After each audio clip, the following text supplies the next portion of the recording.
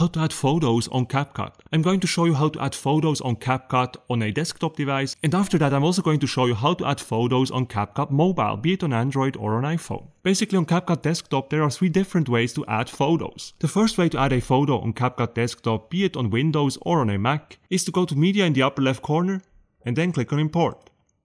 You can then simply choose the photos that you would like to import and then click on Import. You will then see your photos here in the media area. Now one thing to note is while your photos are now in the media area, you still need to drag and drop them onto the timeline. You can easily do that by left clicking and holding on an image and then simply drag it down onto the timeline.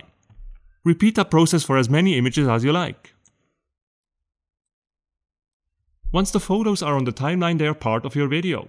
Now the second way to add a photo to Capcut is to simply drag and drop a photo directly from your computer here into the media area. From there, as before, you can then simply take it and drag it onto the timeline.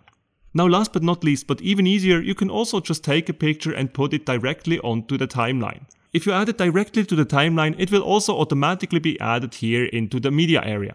This drag and drop method also works if you have some photos on your desktop, for example. You can just drag and drop it from there directly into Capcut. I'm using a Mac in this case, as you can see, but all these 3 methods work exactly in the same way on Capcut PC as well. Now let me also quickly show you how to add photos on Capcut mobile, be it on Capcut Android or Capcut iPhone.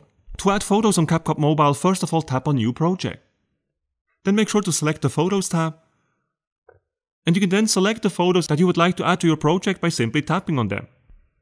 Once you made a selection, tap on Add in the lower right corner of the screen. And the photos that you selected are now part of your project.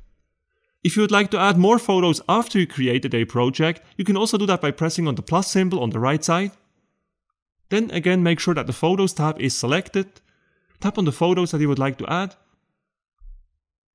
And tap on Add in the lower right corner of the screen to finalize the process. And just like that, you added some more photos to your video project. And that is how you add photos to Capcut. I hope you did indeed enjoy this video. If you did, please make sure to smash the like button and subscribe for more Capcut tutorials.